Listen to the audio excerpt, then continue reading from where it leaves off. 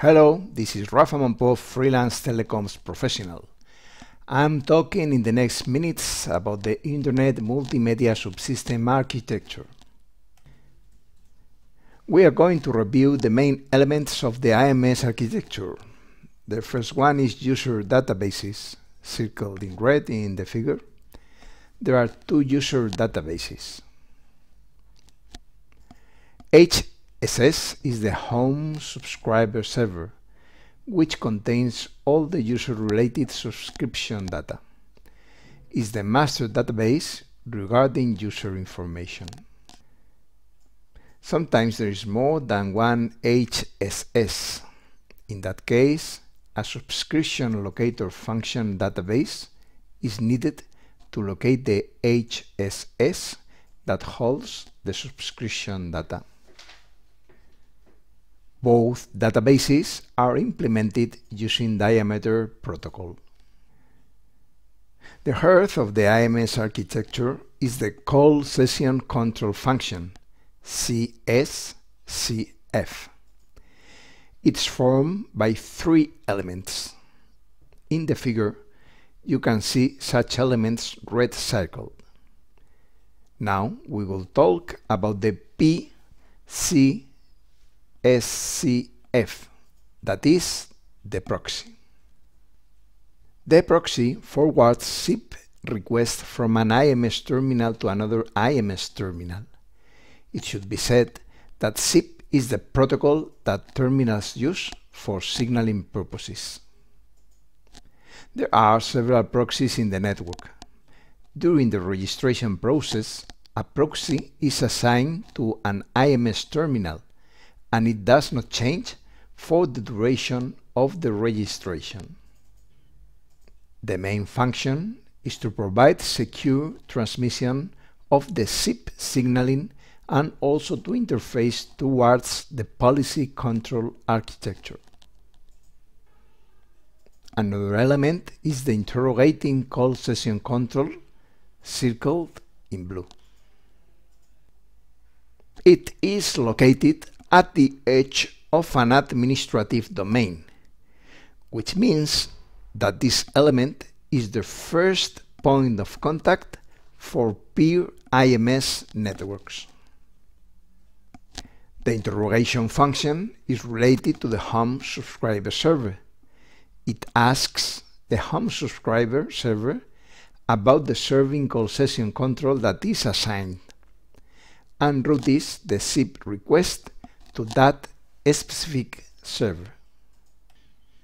The serving call session control is now circled in blue. The serving is the central node of the signaling. The main function is to provide routing services to the SIP signaling and to withdraw operations that cannot be performed with the assigned network policy.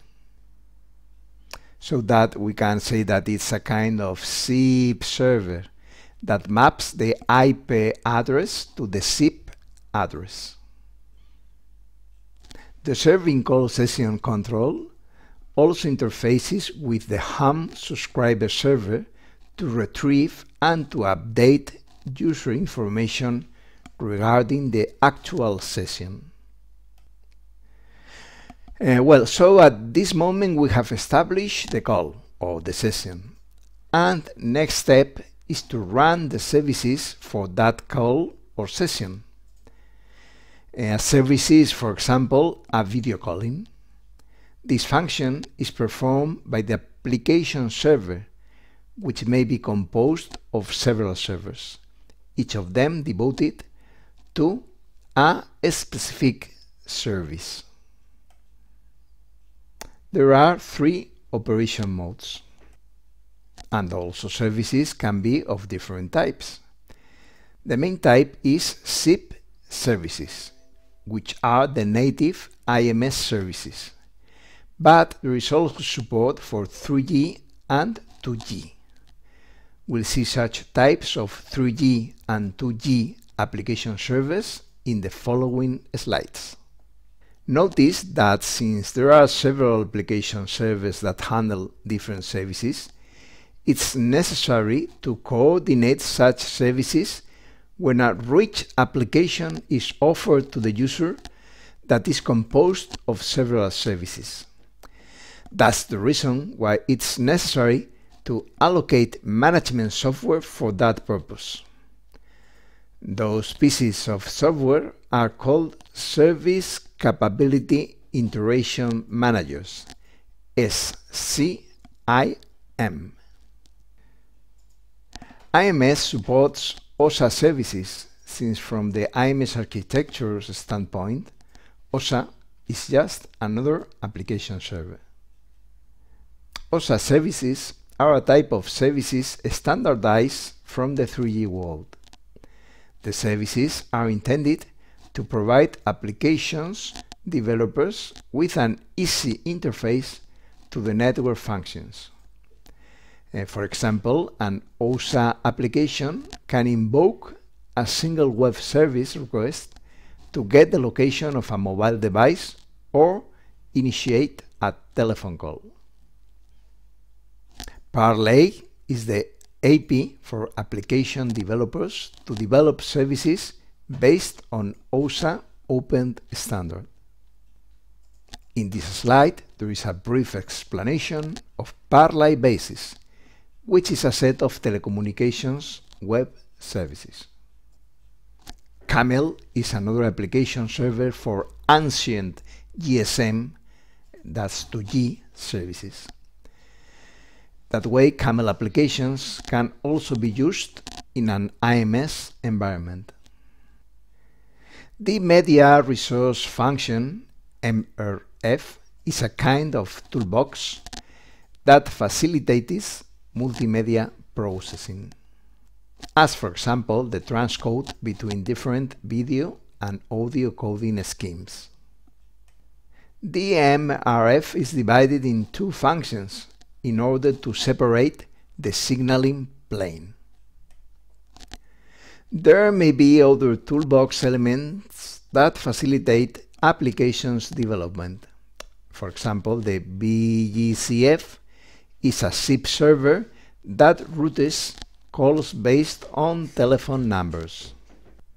Let's look at the BGCF in more depth, which can also be seen as a gateway to the public circuit-switched telephone network.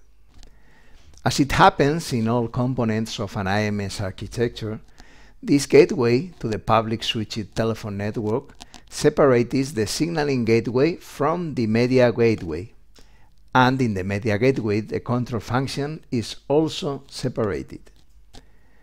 With respect to roaming issues, the key element is the call session control proxy. That proxy should be located in the visitor's network, but if necessary, it can also be placed in the home network. And what about user identification? Now, the telephone number is not necessarily the best solution. It seems that an identification format similar to the email address is more efficient as public identification. Moreover, the IMS standard also takes into consideration that the same user can have several public user identities.